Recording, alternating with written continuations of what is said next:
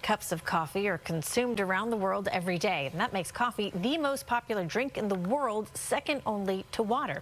In the U.S. alone, coffee is an industry worth more than $340 billion. But what goes into making that perfect cup? Students at San Jose State University are working to answer that question in a new chemistry course called The Design of Coffee. Here to tell us about it is the professor and creator of the course. We want to welcome Liat Rosenfeld to the show. She's an associate professor of chemical engineering at San Jose State. Good morning. Hey, good morning, Ali. Thanks for having me. Of course. I'm going to go out on a limb and say that to create a course like this, you must be a coffee drinker yourself.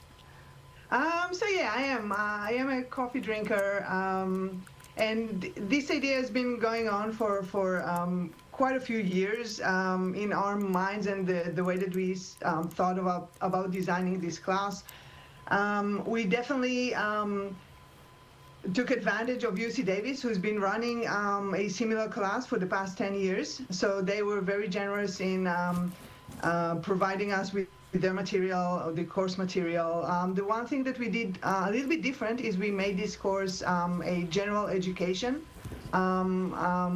credit, so the students can get general education, physical sciences and lab credit for it.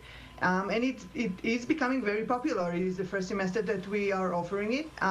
It is at capacity right now with a very long wait list. So that we're adding more and more sessions. And we're looking at some of the video that San Jose State provided of students enrolled and doing some of the activities. What do students do as part of the course, and what do you want them to learn? Right, so we basically teach principles of chemistry and physics and also engineering through roasting and brewing of coffee.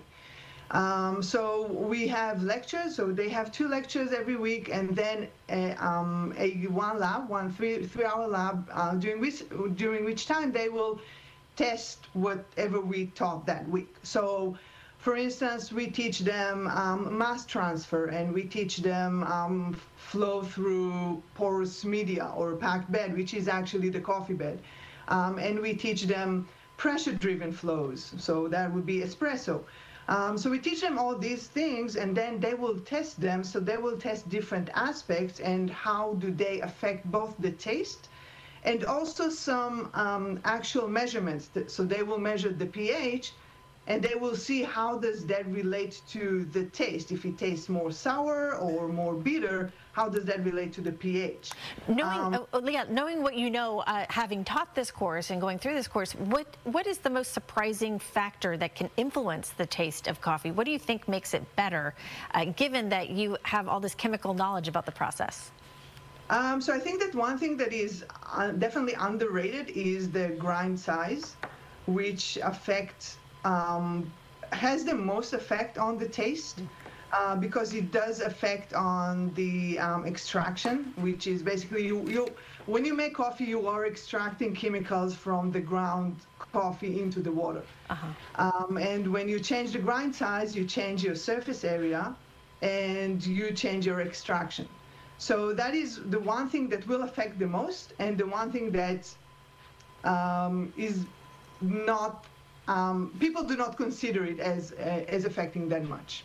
So does that mean is there a certain time you should grind it, or how soon before you drink it? Should you grind it right before you drink it, or fine grinds, thicker grinds? What do you think? Yeah, it's mostly the grind size and the size distribution. Definitely you want to grind it as soon as you can before brewing so that it is fresh. However, the grind size and the distribution of the size also affect a lot. Also the time, so the exposure time. The more you wait, the more bitter your cup of coffee is going to be. Okay. So the more you extract, the more the molecules are going to become bitter. Good to know. Good advice there on how what we can learn from your chemistry course on design of coffee. Liat Rosenfeld, Associate Professor of Chemical Engineering at San Jose State. Thank you for telling us all about this course. Best of luck to your students this semester. Hope they learn a lot and ace the class. Thank you so much.